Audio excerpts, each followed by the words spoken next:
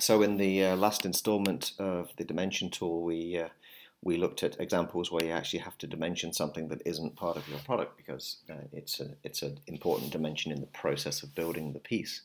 And that's also true here. Now you can see we've got this part and it's pretty odd looking. It's got quite some angles and it's got some holes and it also has this radius. Now there's a couple of dimensions that are still missing from that, and that is, first of all, what this radius is. Well, actually, I've already put it on. It's 800. But the other thing that we haven't done yet is, well, think about the process by which this is going to be made. Now, if you think about this, somebody's going to actually get this piece of wood on the bench in the workshop, and then they're going to have to find a point. You see that's 800. They're going to have to find a point somewhere over here, about 800 millimeters away, where they need to put in their compass so they can draw this curve, so they can then cut that curve into the piece of wood. Now, if you want to do that, that's going to be pretty tricky if you don't have a center point to put that. So how are we going to do that? Well, we can do that fairly easily by starting off by doing some guidelines. Now, first of all, I'm going to find a guideline and I'm going to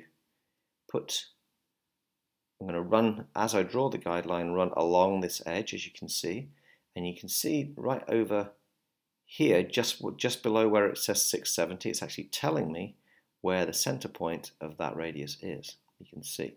And as I move my cursor across, the guideline moves across in steps until there's one point where it actually goes directly through that center. So I'm going to leave my guideline here, and I know that the center of that radius is now right here where it says centering component. That means I can take another guideline from the red axis and I'm going to move across to here, and I'm going to, where it's the center of the component again, I'm going to put that and make an intersection with the previous guideline. Now I have a point that I can dimension to. So I can now take my dimension tool, and from my reference point I'm going to tell my person manufacturing this piece that they need to put their compass in. If I can actually find that, there you go.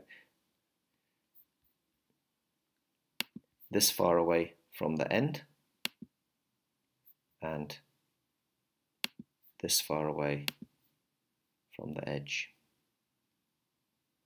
Now, in order to get that dimension clear, what I'm going to do is I'm going to take this dimension and move it, so I can just take the move tool and just drag that outside a little bit.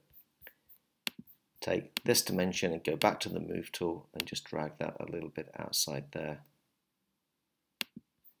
And now it's clear that the center point of that radius is at 185 or 181.5 from that corner and 335 millimeters in, which is confirmed, of course, by the fact that 335 is half of 670, so that's exactly in the middle of that.